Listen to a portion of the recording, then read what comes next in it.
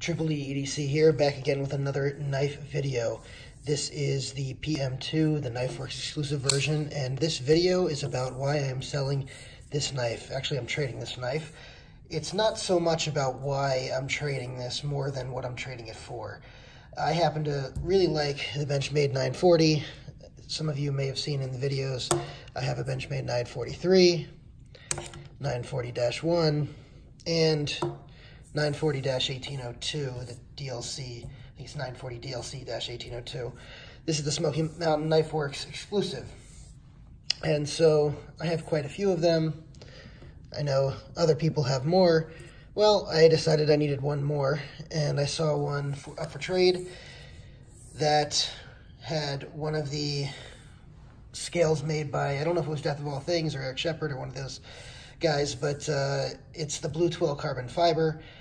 It looks excellent. I believe it's the original S30V 940 blade that's on there, not one of the upgraded models, but that's just, it's a good looking combo. I can't wait to show you guys on the unboxing. But that's really the main reason I'm trading this, and there's really one other reason I'm trading this. As much as I like M4, and I have a lot of M4 knives, got my Blade HQ exclusives, Yojimbo, and Manix, and as much as I like my M4 and my Freak, Benchmade Freak, and I believe I have a couple other M4 knives as well. As much as I like them, no, I forgot my new Griptilian, also an M4.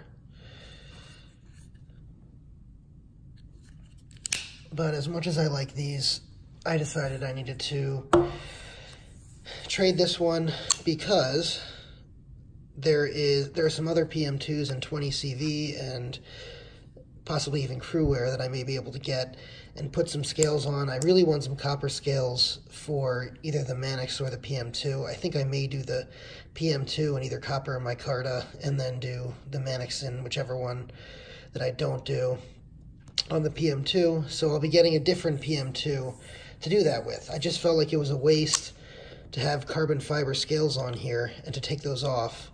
It's just a bad way to deal with the value of these scales. So even though the steel is great, I'd be losing the value of the scales by removing the carbon fiber scales. So that's really the main reason I'm getting rid of this. I don't carry it as much as some of the other knives that I have. I really do like the feel of this.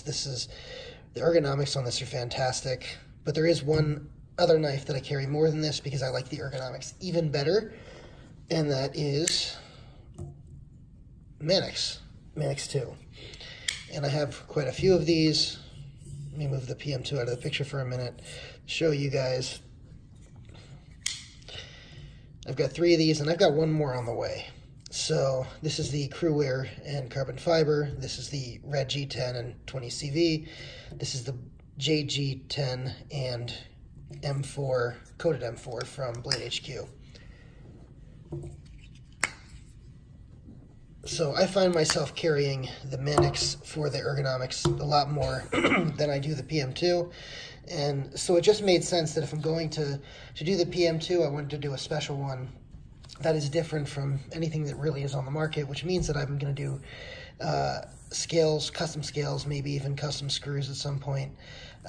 And I may or may not do a lanyard plug when the ones from Plytanium come out. So that's sort of what I'm thinking about doing here, and that's why I'm getting rid of it. It's mainly a combination of 2 things. Number one, I don't carry this nearly as much as I carry this, and I just love my 940s. And the other big reason is that if I were to change the scales on this, which I want to do to the PM2, I just feel like it would be a waste to have carbon fiber scales sitting around collecting dust. I could potentially resell them, but I just don't feel like I want to do that. And so this is going to get traded. That's pretty much it, guys, for that video. I mean, there's not a lot of bad things I can say about the PM2. It is really a fantastic knife. There is one other, I should say there is one other reason I prefer the Manix to the PM2, and that is the handle length. I mean, this is a lot of handle for this much blade. These blades are almost even, and the PM2 has a much longer handle. So I find that even though the Manix is a little wider in the pocket, that it just carries better. It's less of a hassle. It sits better as far as how much is sticking out of the pocket. I know I can buy a Lynch clip or one of these other style clips, MXG, but and that probably is something I'm going to do to the PM2 at some point once I get my customized version. But on this version, yeah, I'm going to let it go. So I hope that explains what I'm doing and why I'm doing it. And go ahead and like, subscribe, comment on the video. Thank you guys for watching.